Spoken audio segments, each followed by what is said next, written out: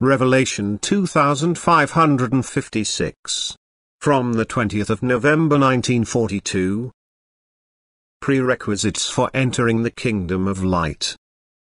Only the soul which has made the divine will its guiding principle on earth, which has purified itself of all impurities through this way of life and has worked in love on earth, enters the kingdom of light.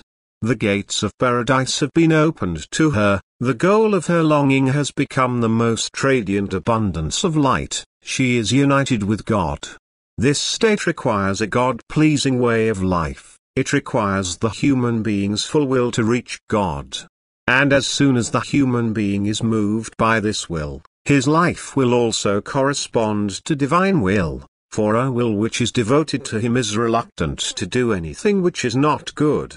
And thus the human being matures in his soul. The soul aligns itself with the eternal deity, and this signifies the worthiness of dwelling close to God and receiving his emanation of love. This blissful state can be granted to the human being when he dies on earth.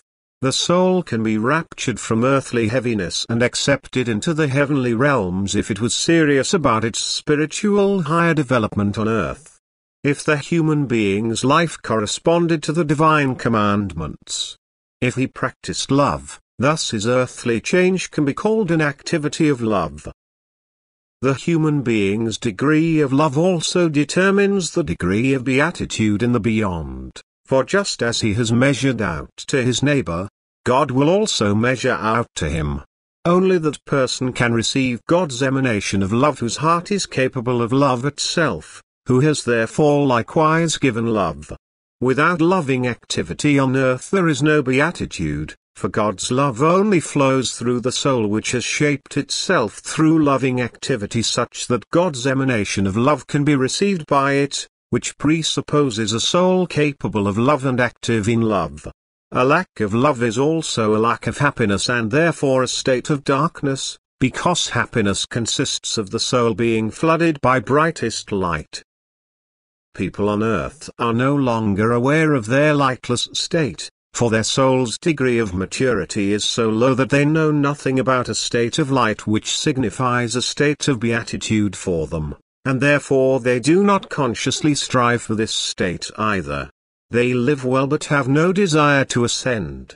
And therefore they also do not know the benefit of light, but they feel well in the state of darkness. And therefore they also don't know about the strength and power of love which can earn them unspeakably great happiness in the beyond. And without this knowledge they will also not change their life into a life of love and thus never be worthy of God's radiance. Consequently, these souls come away empty-handed, and they cannot attain eternal beatitude in the beyond until the spark of love in them has become a flame and thus a bright light shines in the darkness of spirit. Only then will the soul get to know the happiness of eternal bliss, which increases according to the soul's will to love, which is expressed in diligent activity of love for the suffering souls in the beyond. Amen.